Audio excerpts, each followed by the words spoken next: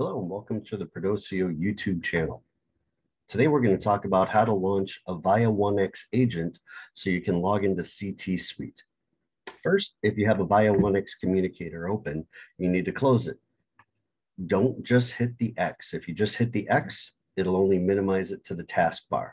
And at that point, you're going to have to reopen it, click on this little cogwheel, and hit exit.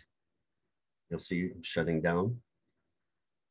If you used OneX agent prior on the same computer, still go through these steps, but just verify that your information is correct.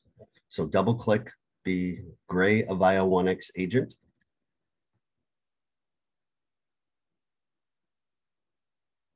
Takes it a minute to open up. Once this opens up, click on Change Login Settings.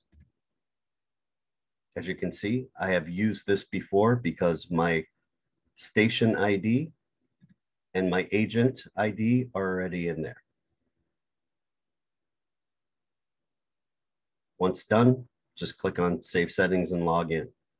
Now, for those who haven't used this before, you're going to have to do a little bit more configuration because your stuff will be blank. So for the ones who haven't used it, still click on the same Change Login Settings. You see how mine's blank? So over here where it says extension, this is actually your station ID, not your login extension.